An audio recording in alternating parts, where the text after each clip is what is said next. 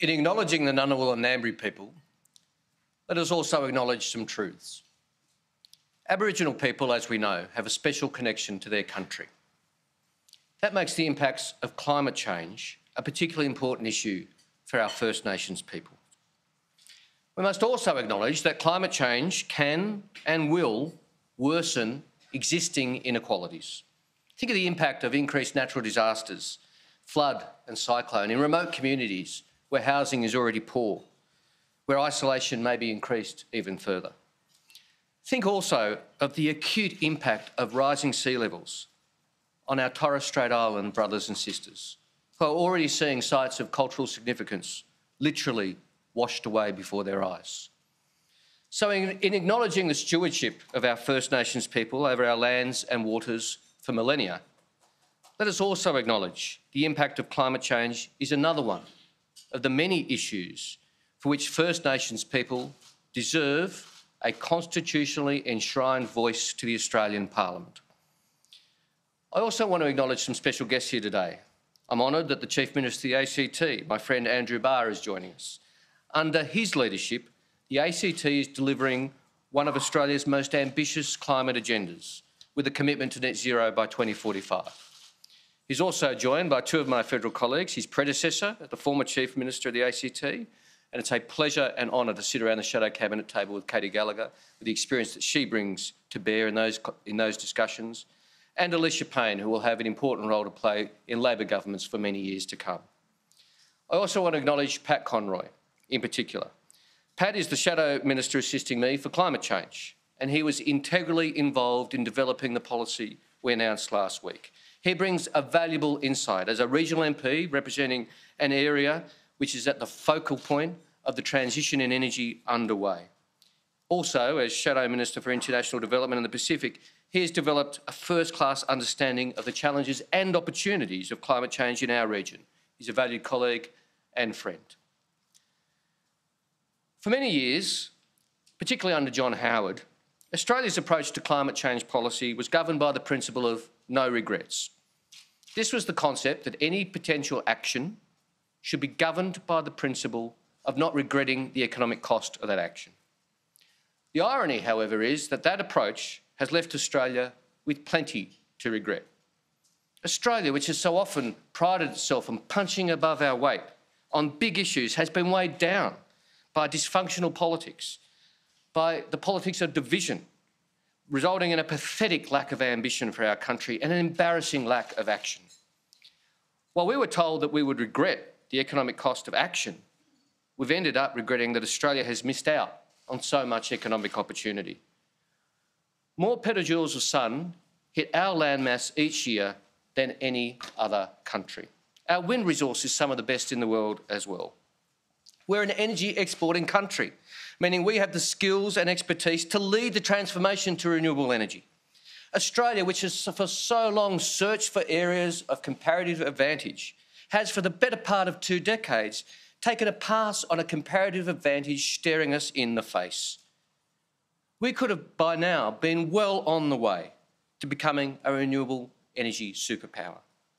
Of course, we still can be, but we've left our run so very late, and we don't have a day to waste in catching up. Far too many deniers and delayers have run the toxic but effective fear campaign about the economic costs of climate action, and far too many are doing so still today. In a crowded field, the tactics of Scott Morrison at the last election win the prize for being the low point of sophistry and toxicity. Australians were told that action on climate change would come at a cost to the economy of billions of dollars. Instead of being treated to a contest of ideas, a genuine contest of ideas about how to lead the transition to renewable energy, the job opportunities in that transition, the Australian people were subjected to weeks of disinformation about how action would cost their jobs, their community, and even their weekend. Now, having sniffed the winds of political change with too many of their own MPs under mortal threat from voters fed up with lies about climate change, Scott Morrison and the LNP want us to believe that they are the party to be trusted with this economic transformation. Seriously. The guy who warned that electric cars would end the weekend, The guy who claimed that big batteries are as effective as a big banana or a big prawn, who derided renewable energy targets as nuts. These guys, including Josh Frydenberg as Energy Minister, who attempted to derail and destroy South Australia's world-leading transformation to renewable energy, these guys reckon they are the team to manage this massive economic transformation. And arguably, the even greater than the economic cost of the LNP's inaction has been the cost to our body politic of their toxic and constant identity politics of division. They've spent years dividing Australians and pitting cities against the regions on the issue of climate change.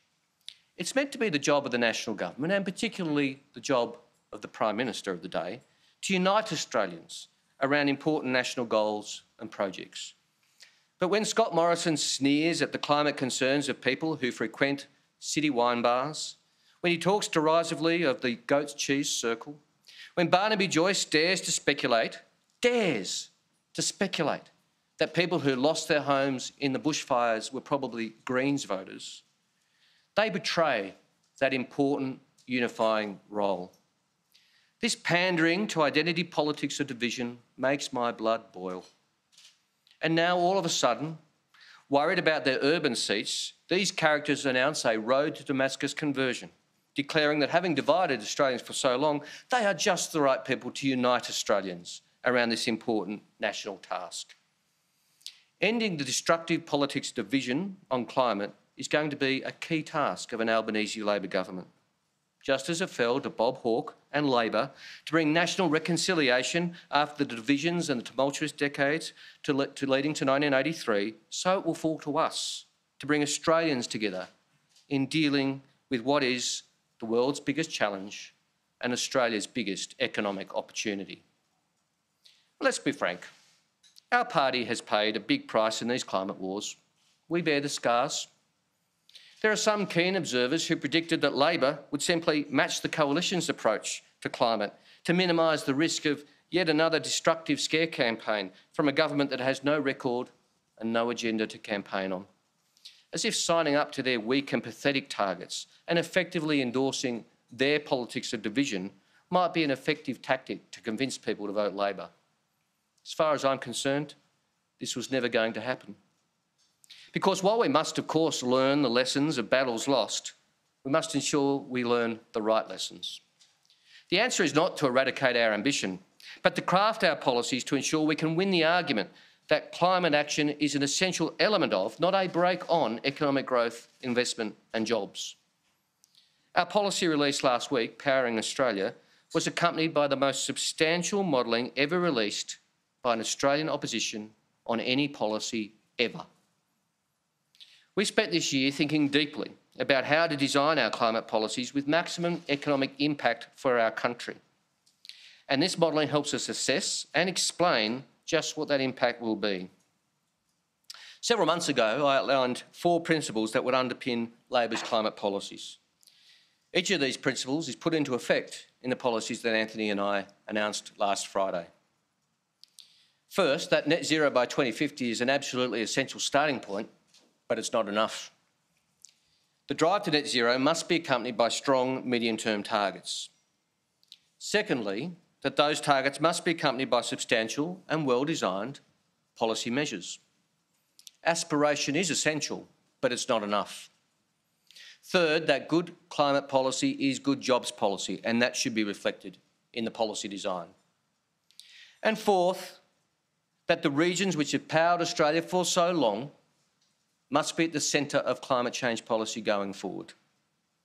They must not be an afterthought, but an absolutely central point of our policy development, and they have been.